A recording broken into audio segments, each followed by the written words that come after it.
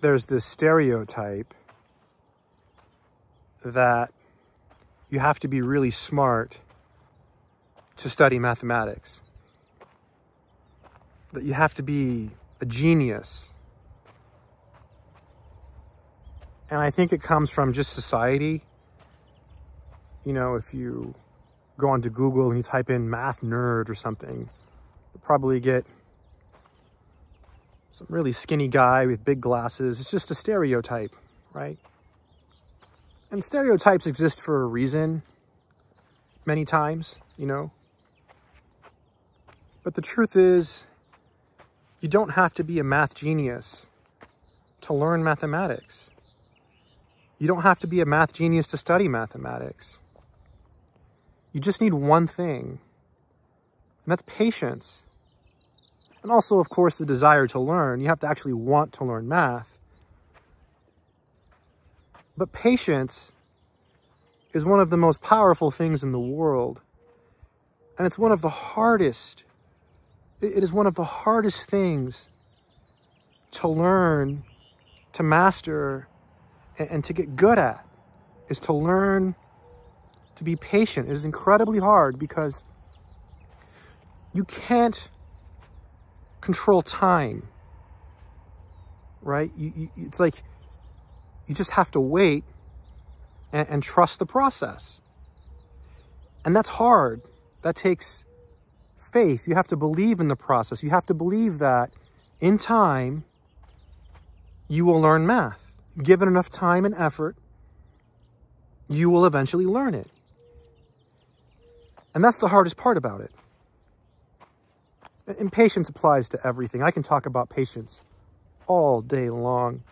It applies to investing. It applies to everything. Patience is super key. It's something that every person should actively work on. It's something I actively work on. But you don't have to be a genius to study math. You just have to be patient. You know, I think I've told this story before, but I'll share it again because it was just a simple comment and it stayed with me for the rest of my life. I'm getting goosebumps. I was in grad school and I was sitting in a classroom. It was an algebra classroom. It was the first year graduate level algebra class for incoming graduate students. It was my first semester in grad school. And the teacher was this very large Indian man. He was very, very big. He passed away, I think it's been like 9 years now. Very big man. I mean, tall, large man, very serious. He would walk in and he would scribble all over the board. And he would just spit out information. And I remember going home every day and spending 2 to 3 hours just rewriting everything I wrote down from the board and trying to dissect it all. So much knowledge came from this man. So one day we're in class, and I don't remember exactly why this came up. Now keep in mind, this is an algebra class, abstract algebra. But for some reason, he was writing double series on the board. So you have an infinite sum with the sigma notation, and then another one. And it was just like a string of equations and inequalities with these double series. And I'm sitting there copying it down, hoping to make sure my I's and J's are in the right places, and I'm starting the sums and my inequalities are correct. You know, it's a less than, not a less than or equal to, and, you know, writing down all the little notes. And one of the international students, I remember, I didn't really know him. He was Asian. He sat in the far back on the left, I remember.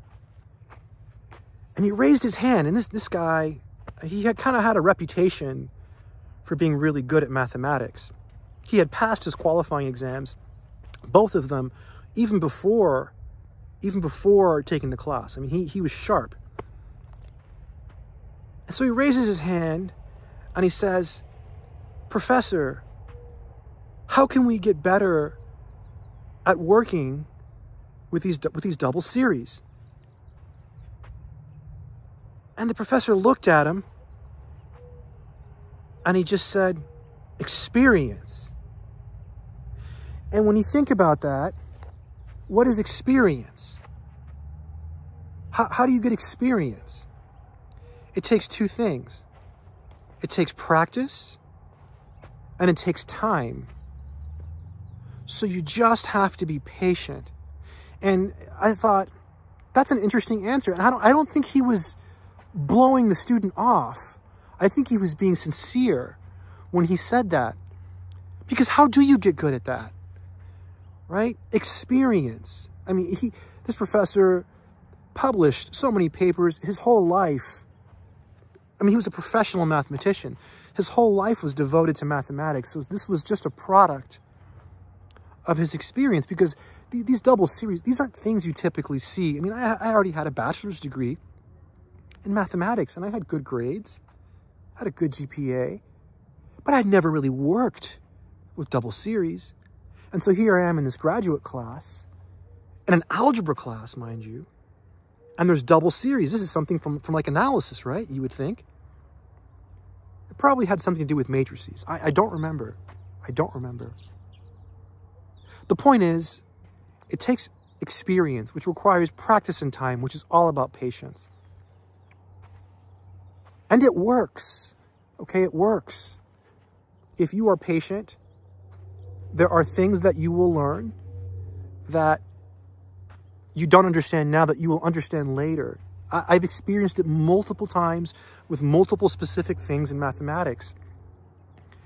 The inequality proofs involving mathematical induction. I used to never be able to get that. I never understood it until like a year after learning it. I tried so hard. I never understood why induction worked intuitively. I remember reading the book. It gave some analogy about dominoes.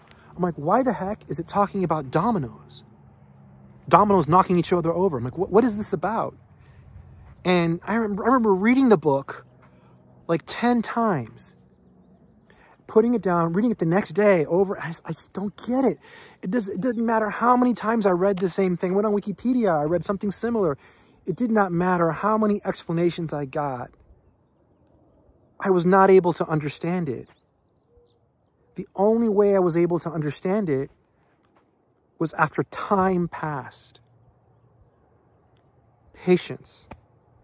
So you don't need to be a genius to learn math. You just need patience, and you need to realize that you're just not going to understand everything. You need to have the patience to realize that and trust the process, that every time you sit down and do mathematics and you do a little bit of math, you get a little bit better. And you don't just get better at math, okay? You get better at sitting down and doing math. So you get better at taking action. You get better at focus. You get better at discipline. You get better at making routines, at building solid habits in your life. It does so much for you, besides just learning mathematics. Anyways, the point of this video is, if you're trying to learn math and you feel like you're not smart enough, it really isn't about that. I think it really comes down to just patience. Take your time, keep doing it. You have your whole life, and sometimes you won't understand certain things, and other people will. Not just in math, but in other subjects.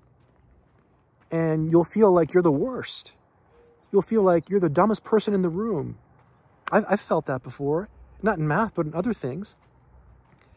And then all of a sudden it'll click one day, and you'll look back and you'll think, why wasn't I able to get it? And it could just be that your mind wasn't ready. You lacked the prereqs. Maybe you had something else going on in your life. Whatever. Just know that with enough time and effort and patience, you can learn anything, my friends. Yeah.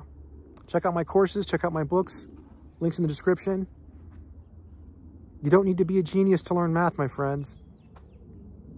You just need patience. Stay strong.